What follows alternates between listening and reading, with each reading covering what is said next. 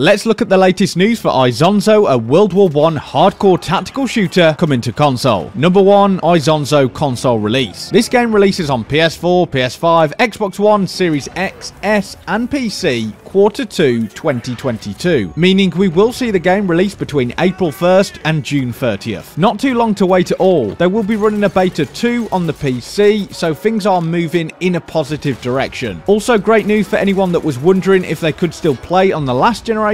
You can. Number 2, Tactical World War I Combat. This hardcore shooter takes place in World War I in the backdrop of the Italian Alps. I got a chance to play the alpha a few months ago, and it has a beautiful colour palette and the attention to detail is fantastic. It's deadly and you want to be careful and have a slower playstyle. This time around on the Steam page of Isonzo, they have emphasised tactical multiplayer first-person shooter. You have snipers for picking off longer range enemies and defending your positions from engineers. Isonzo has barbed wire that needs to be cut, grenade launchers, machine gunners, riflemen. There's real purpose to the roles. With the addition of Levolution type moments, it gives more depth to the game. Destroying bridges to stop enemies, defending barbed wire to stop enemies getting an easier route towards your capture points. On top of this, historically accurate customization, which is shown on screen. Number 3, full gore support. Now, a lot of people talked about Insurgency Sandstorm and the lack of realistic gore. In Isonzo, it's very brutal. Full body gore, blood, limbs can be blown off. It adds to the grittiness of this title. It's a hardcore shooter as well, so one shot from a bolt action will usually kill you. Drop a like, subscribe with all bell notifications if you want to keep updated with tactical shooters on console. Number 4, player count. There will be 48 real players. There is also support for single-player bot matches, which is a nice addition as Tannenberg and Verdun both suffered from small player counts. I hope more people give this game a go. It's very enjoyable from my time playing the alpha build on PC.